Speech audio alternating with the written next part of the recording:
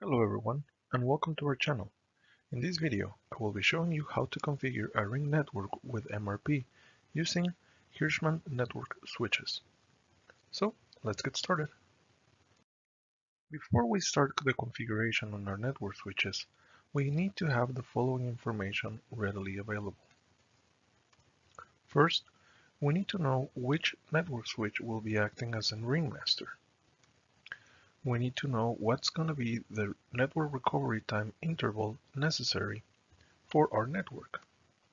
And we're going to need to identify the ports that will be connecting the ring. Lastly, you can define whether or not to enable the MRP ring diagnostics and the MRP VLAN as necessary. The topology that we're going to be using is shown in the following picture. We're going to have 3 Hirschman switches from the rail switch family, all of them RS20, and 1 MAC 102. We have determined that the network switch with node address 41 will be acting as a ring manager and that the network recovery time will be 200 milliseconds. Also, the picture shows each one of the ports on every switch that we will be using to connect the ring.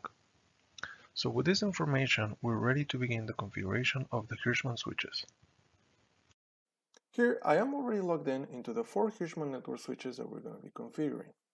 So the next step is to navigate to Redundancy and click on Ring Redundancy. By default, the MRP protocol is pre-selected. Based on the documentation, we know that node 41 is going to need the ports 7 and 8 to connect to the ring. So we select port 7 and port 8 on the corresponding fields. The documentation also states that this node will be acting as the ring manager. So we click on the On Radial button. We also adjust the ring recovery time to 200 milliseconds, and to enable the mechanism, we're going to click on the On Radial button under Operation. Finally, to activate the settings, we're going to click on the Set button. We're not going to be using the VLAN ID nor the Advanced Ring Configuration / Diagnostics options at this moment. I will cover those in a different video. On the next switch, we're also navigating to Redundancy and click on Ring Redundancy. By default, the MRP setting is selected, so we don't need to change any of that. The documentation says that node 71 will be using the ports 1 and 2 for the ring connection, so we're not going to change those. This is not going to be a ring manager, and we're going to enable 200 milliseconds on the ring recovery. We enable the mechanism, and we activate the MRP configuration. We move on to the next switch, and it's almost like a rinse and repeat. Click on Redundancy, select Ring Redundancy. The documentation states that node 81 will be using the ports 1 and 16, so we leave ring port 1, ring port 2, we adjust that to 16. This is not the ring manager. We synchronize the recovery time to 200 milliseconds together as the rest with the switches, and we enable the operation, and we click on Set.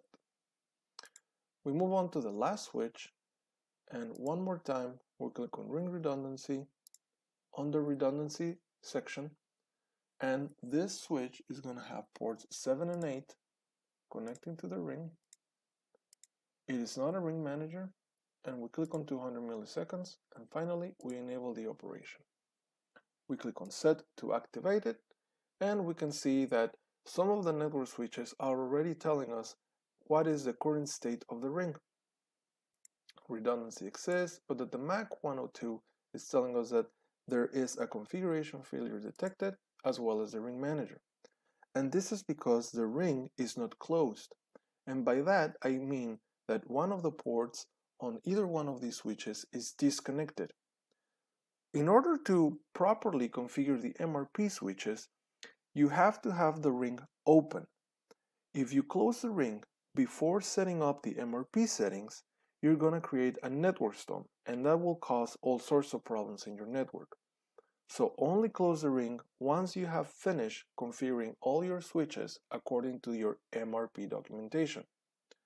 So finally, I'm going to connect the network cable to my switch on my ring manager.